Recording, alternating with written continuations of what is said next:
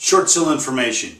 Short sale agent, let's discuss Chase Short Sales. Hey, looking for short sale information? You've come to the right place. Mike Rigley, Certified Default Advocate, distressed property expert, and your short sale specialist here. Thanks for joining us today.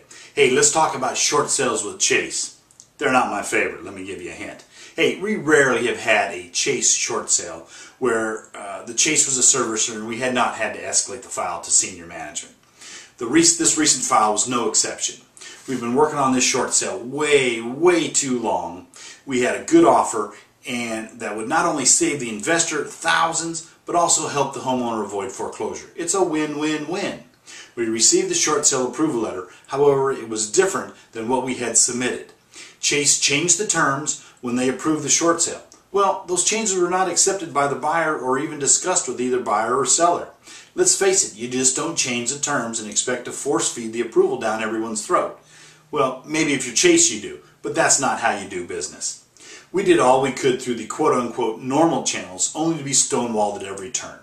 We had escalated the file to a contact at Chase who was normally very helpful, but also very busy. Nice person, let me say that.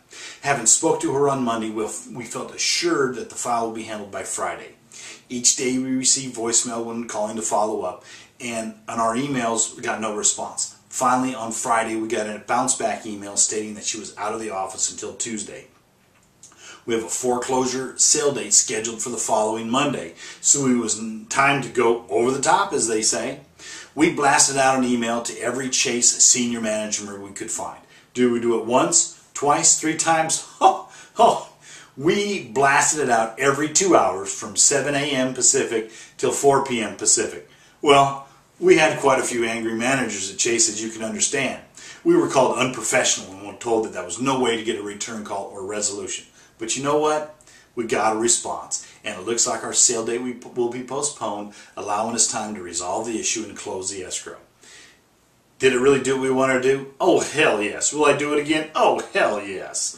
Did we make enemies? Yeah, probably. But I don't work for Chase. I work for the seller. If you were working with an agent who was a Chase priority partner, as they say, would they have gone to those extremes? Not likely. Look for guys that are not involved directly with your lender when choosing a short sale specialist. Is a short sale right for you? Give me a call. Let's talk about your situation. To get a better idea of when your home will be worth what you owe, log on to www.shortsaleandloanmod.info. You get a free report instantly in your email. And if you have any questions about your short sale, give me a call. I'll be more than happy to talk to you.